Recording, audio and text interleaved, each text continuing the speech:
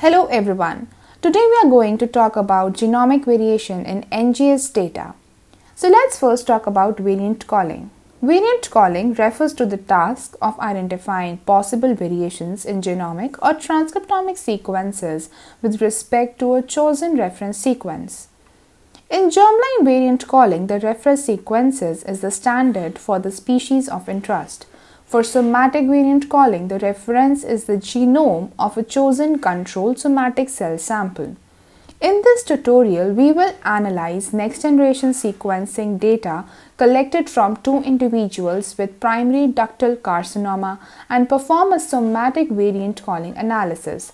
From each individual, cell lines were generated from cancerous that were taken from the tumor and non-cancerous taken from the blood cell samples. Exome sequencing was then performed on the cell lines for the purpose of identifying variants associated with the cancer. Exome sequencing is a method for selectively sequencing only the coding regions of a genome.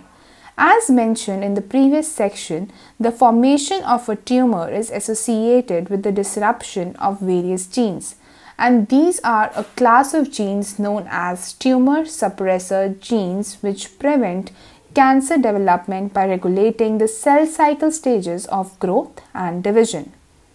We will create a pipeline using the T-bioinfo platform to process paired and read data from each pair of matched tumor normal cell lines and identify variants between cancerous and non-cancerous cell genomes. Before you can start the practical tutorial, make sure you have the access for the T-bioinfo platform, which is separate from the OmicsLogic Learn portal access. So for the analysis, we will use 4 cell lines, 2 pairs of cancerous and normal samples. Characteristics and culture methods for each cell lines are available at the American Type Culture Collection website. You can find the 2 cell line pairs in the description of this tutorial. The HCC codes are identifiers for the cell lines in the ATCC database, and the SRR codes are identifiers for the sequence data from the respective cell lines. Sequencing was done using an Illumina genome analyzer. The pair and read data exist in the SRA database under these file names. So now let's begin with the tutorial. We will run a separate pipeline for each cell line pair. Before uploading our exome sequence data to the platform, we must specify several parameters. The type of reference genome we are using for alignment of the reads is a model organism, that is Homo sapiens, with annotation. A GTF file is a typical genomic annotation file format. This reference genome type is specified by our model genome GTF. Our read data is pair-end and in FASTQ format. As mentioned, several human reference genomes exist, and we will use a recent one, that is Homo sapiens GRCH38. There is an option to upload files directly from your computer or to pass a download link to the server for uploading. As mentioned previously, the necessary data files have been stored at the server. The file paths are specified using the SVL link option. The following file paths should be pasted in 2 file link fields. The description of the same you can find here on the screen and also in the description. We divide the cancerous and normal samples into 2 groups. After providing the input file paths, select Define Groups, check. In the new window, you will see an empty box labeled Group A. Select the positive next to the label to create a second group, Group B.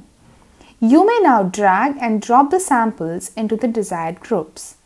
For this variant calling pipeline, be sure to place cancerous samples into Group A and non-cancerous samples into Group B. We are now ready to create our pipeline.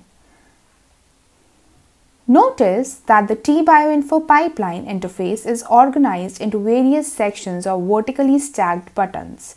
The buttons indicate various algorithms or processes, and each stack contains processes with a similar function. After selecting Start, the processes to run in sequence may be selected left to right. with each button opening a window providing an explanation of the process and the option to adjust any available parameters. Various processes apply to the various types of input data, and during the pipeline creation, the highlighted buttons indicate processes which are compatible with the output of the previously selected process. As discussed in the overview, the primary subroutines of genomic variant analysis are mapping reads to a reference genome and variant calling. Note the two vertical pipeline sections for mapping and variant calling. For this example, we will be using mapping algorithm BOUT2 and variant calling algorithm Sterilka. You can learn more about the algorithms in the lesson on the Omics Logic Learn portal. Now, to view the output files after completion, select the downward arrow icon in the entry for the desired pipeline. Click on the files with the extension .vcf to download them. The detected SNP variants will be investigated in the next section. In the table below is a random sample of single nucleotide variants detected in the tumor samples of the basal breast cancer patients using the pipeline detailed above. These are contained in the resulting VCF file labeled with .smv.sterilka.vcf. The CHROM and POS fields provide the chromosome name and position in the sequence of the variant respectively. The ref field provides the nucleotide existing in the reference genome at the corresponding position, and the ALT provides the variant nucleotide. COAL provides a FRET quality score associated with each SNV, based on the frequency of the variant in the tumor read versus the normal reads. Now you can run the second pipeline performing the same steps with the samples that could be seen here on the screen, and also I'll provide the same in the description. The results that are obtained by running the variant calling analysis pipeline, you can view the results in the integrated genomics viewer. To learn how the analysis is carried out in the IGV, you can refer to lesson number 5 in the Genomics course on Omics Logic Learn portal. In this lesson, you will learn to create a pipeline for variant calling using the T-Bioinfo platform, the same that we discussed today, and to process paired entry data from each pair of matched tumor normal cell lines and identify variants between cancerous and non-cancerous cell genomes.